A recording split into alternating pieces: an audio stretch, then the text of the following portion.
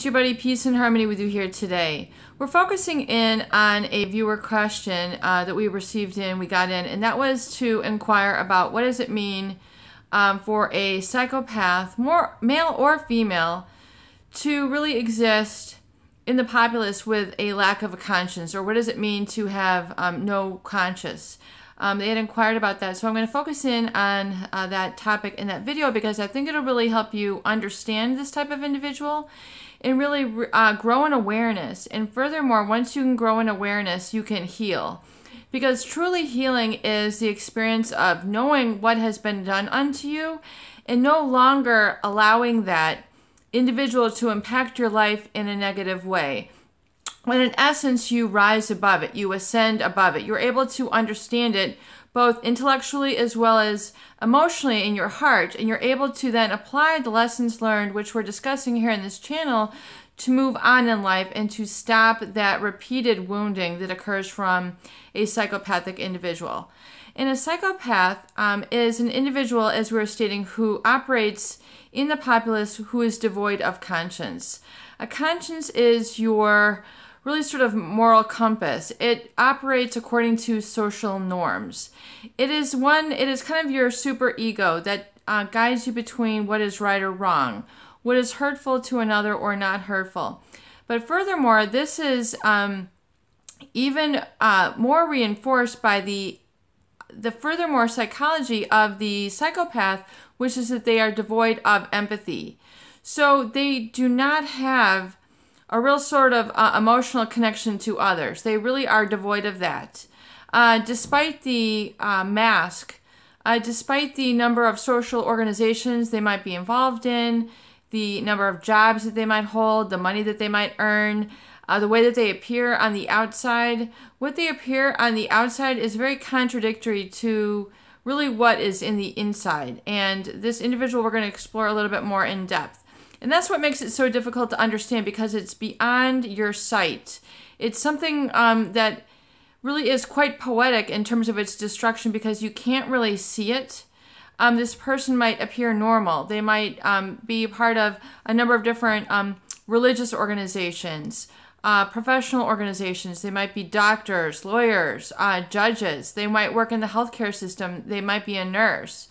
And they appear, on the outside, what we call a guise or a disguise that appears kind of, it's concealing, and giving them an appearance of having a normal personality or normal life. But yet this is just kind of feeding their facade and feeding their mask and giving them the appearance on the outside that they are actively involved with these type of organizations, when really inside they do not have that affiliation. They do not have that closeness.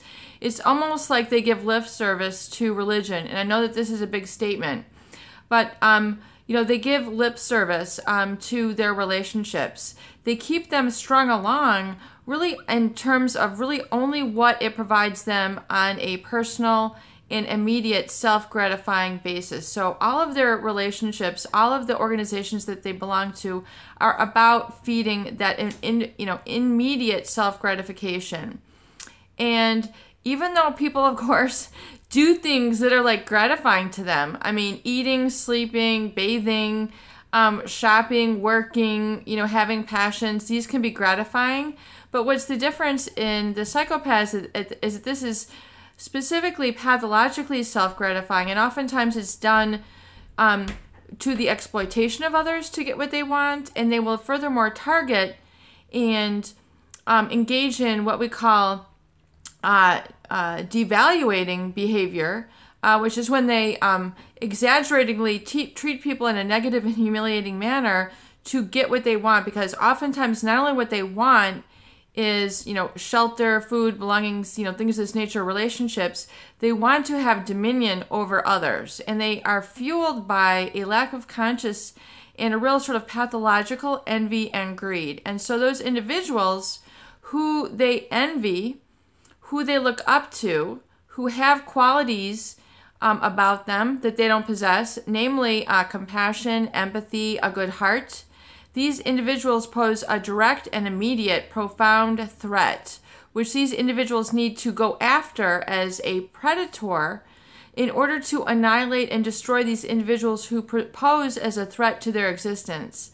And it seems very strange, but I think you'll begin to understand it and then be able to heal through this once you have experienced this. Or maybe understand it, psychologically, and once you receive it in your heart, you'll really be able to kind of put all the pieces together. Now, the pathological envy that these individuals carry is quite profound, and it's a greed that you will see about them. A greed for attention, a greed for status, a greed for items. They're driven by this sort of pathological greed and envy.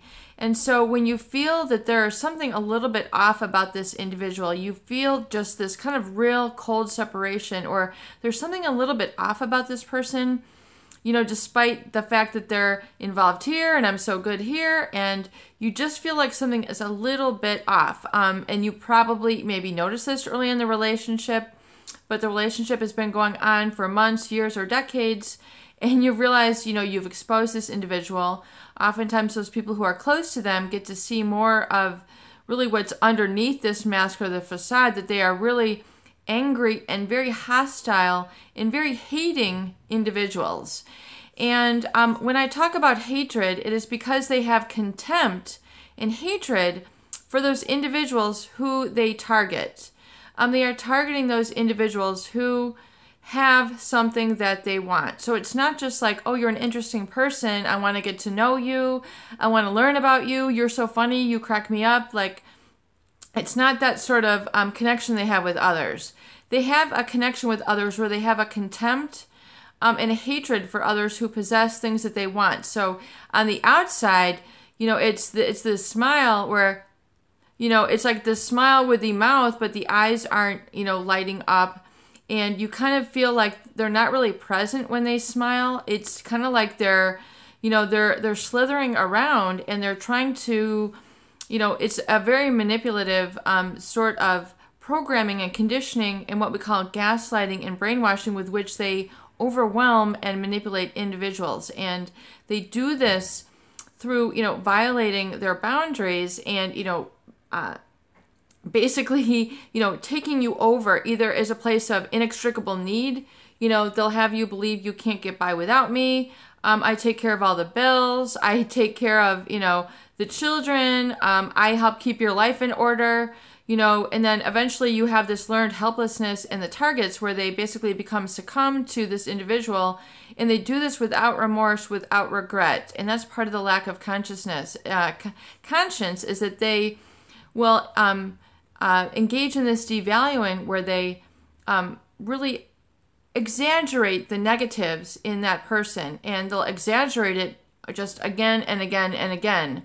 And that's the devaluing. And then the discarding is basically when, they're ready to move on, or you're getting too close to comfort for them, and, you're coming from the heart way too much, and they're like, here comes all this very, illogical sort of statements and, cruelty, and they're really coming from a real hatred and a real contempt and a real scorn and a real disdain.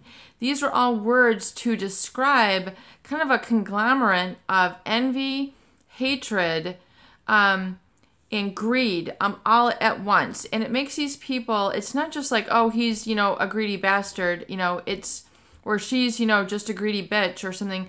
There's something very, very, really energetically very powerful about these individuals, that they emanate just from a real sort of intraspecies predator sort of feel. In other words, there's something very inhuman about them, meaning they violate the social norms. They violate really what we call human connectedness. They are not connected to others in the way, and I know this is a lot to swallow, but they're just not connected to others in terms of a bonding, heart bond, like, on the same level. There's no really sameness or levelness with quote unquote common people. And I don't mean, common like, everyday sophomoric pedestrian people. I'm talking about everyday people who have a conscience, who are guided by kind of a real, a heart, mind, and basically, who observe and respect certain societal norms. and have certain emotional needs to connect with others. The psychopath, because of their lack of conscience, promotes, it basically allows them to feel very superior to others, and that